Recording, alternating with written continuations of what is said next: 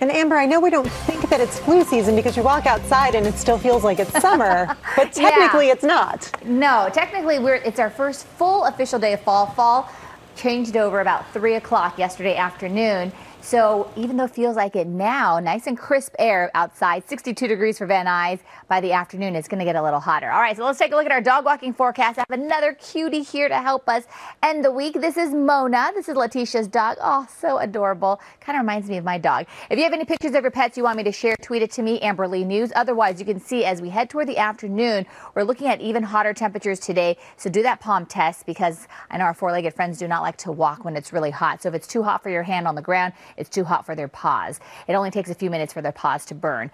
High pressure coming in from the east. This will continue to strengthen. So this is why our temperatures will continue to go up each and every day as we head into the start of next week. In fact, the hottest days mean peak heat will be Monday and Tuesday. And then after Tuesday, high pressure begins to slide away from us. We're still dealing with those above average temperatures. It just won't be quite as hot. And then we get some relief by the end of next week. LA and Orange County, 86 today for the weekend, upper 80s. And then we're talking about temperatures in the 90s by the time we head into Monday. Valleys, triple digits starting to surface tomorrow, staying that way until the middle of next week. And then some relief finally by the end of next week. Inland Empire, triple digits arriving on Sunday, also staying till the middle of the week.